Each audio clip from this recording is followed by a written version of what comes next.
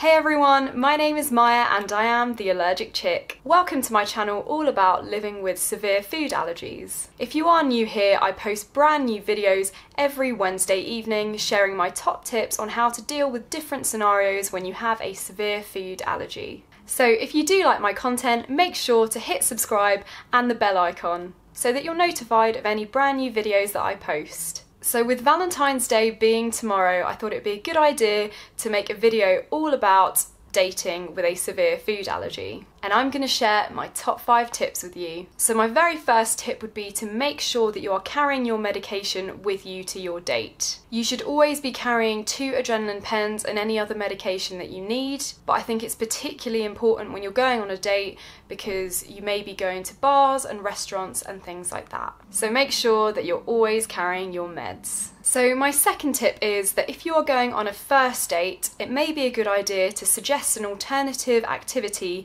to eating out or going to a restaurant. So this is something that's completely a personal choice, but for me, I think first dates are already quite nerve-wracking and filled with, excitement and anxiety, and the last thing I want to do is to add another layer of anxiety of, oh god, will I be okay if I eat in this restaurant? So there are plenty of things that you can do on a first date. So for me personally, I like just going to a pub or a bar and talking over some drinks. Or you can suggest an activity such as like bowling or the cinema. There's plenty of things that you can do. There's loads of different things that you can do that don't involve food, so if you feel like this will add to your anxiety, just suggest something different. So my third tip is to make sure that you're not hiding your food allergy from your date. Your food allergy is nothing to be embarrassed about or ashamed of, and really you want to be dating someone who is super understanding of that. So there are loads of ways to easily get it into the conversation on a first date. So ways that I've done it before is a date has asked me, oh, would you like a cocktail?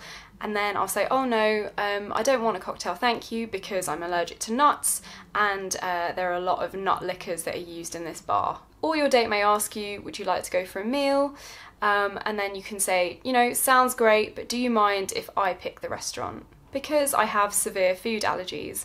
So there are loads of ways to easily get it into a conversation, I think. So I would say that if you're on a first date and you like this person, make sure to bring it up at some point. I've never had any negative experiences where anyone has made fun of me or been weird about it. In fact, people are usually just quite inquisitive and want to know more. So I see it as a great opportunity to educate them about allergies and my limitations. So tip number 4 is if later on down the line you do decide you want to go out for a meal together, then make sure that you're really involved in the choice of the restaurant. I made a whole other video about eating out with an allergy that I'll link above. So make sure that you follow those tips about calling the restaurant in advance and checking the menus ahead of time as well to make sure that you have a safe date. And if this is like a second or third date and you've already mentioned your food allergies to your date, I'm sure they'll be super understanding as to why you may need to pick the restaurant rather than them. And if they don't understand that, they're not worth dating. So tip number 5 is be careful with kissing. So an allergen can remain in someone's saliva for several hours after they've ingested the food.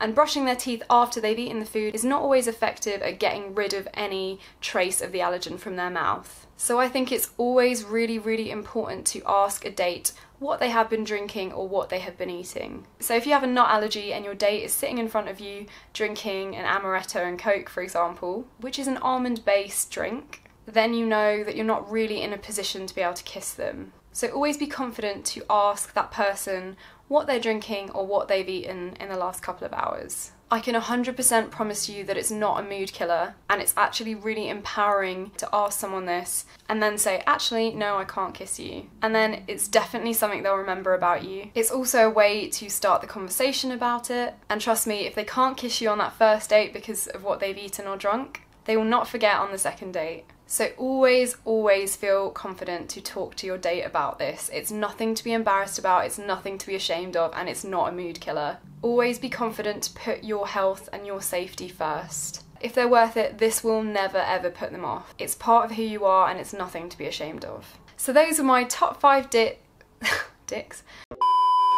So those are my top 5 tips on dating with a food allergy. I really hope that you found those tips useful. If you did, make sure to like the video and subscribe to my channel too. I post brand new videos every Wednesday evening. Thank you so much for watching, and if you are going out on a Valentine's Day date tomorrow evening, I hope you have a brilliant and safe time. Happy Valentine's!